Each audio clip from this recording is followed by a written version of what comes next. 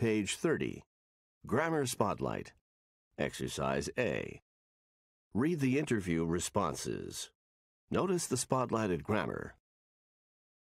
Tell us about your short-term and long-term financial goals and plans. I've decided to set a long-term goal for myself, to save enough money to buy a new car. By this time next year, I'll have put away enough cash for a down payment. I'm optimistic that I'll be able to afford the monthly payments after that. My short-term goal is to make a budget for my monthly expenses and stick to it. Hana Sung, 28, Incheon, South Korea. I find it helpful to try to picture where I want to be in the next few years. By next year, if I play my cards right, I figure I'll have gotten a good job as a financial consultant. That's a short-term plan, I guess. My long-term goals?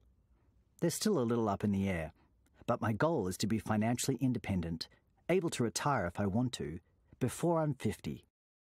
Paul Drake, 24, Sydney, Australia. I'm not a big spender, but my college expenses have been astronomical, and now I'm in debt. My salary from my part-time job helps a bit, but I still had to borrow money from my family, and paying back those loans will take some time. Here's my plan. By this time next year, I'll have graduated.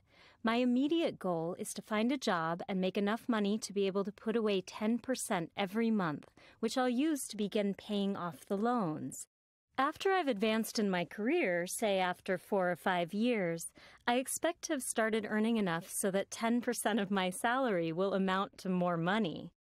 I really hope to have paid back all my loans by the time I turn 30.